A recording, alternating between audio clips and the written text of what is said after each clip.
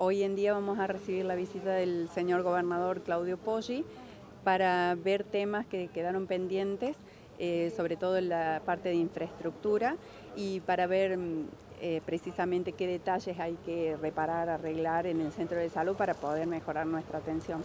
El centro de salud tiene algunas desmejoras en cuanto a lo que es puertas, ventanas, problemas de humedad, algunas goteras.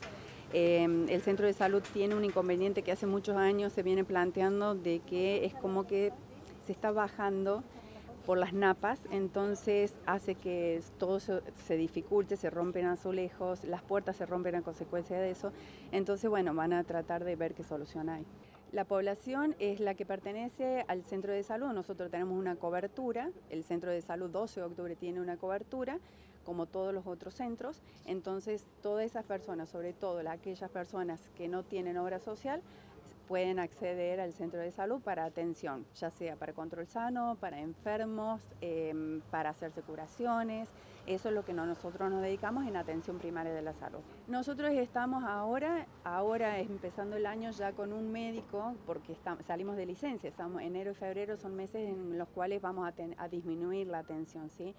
El número exacto ahora no lo tengo, lo presentamos anteriormente, pero estimamos unas 6.900 pacientes anualmente en la disciplina de medicina, ¿no? Y después está trabajo social, tenemos psicólogo, tenemos obstetra, tenemos nutricionistas, agentes sanitarios, enfermería, varias disciplinas, psicología también, varias disciplinas que nosotros vamos presentando las estadísticas, ¿sí?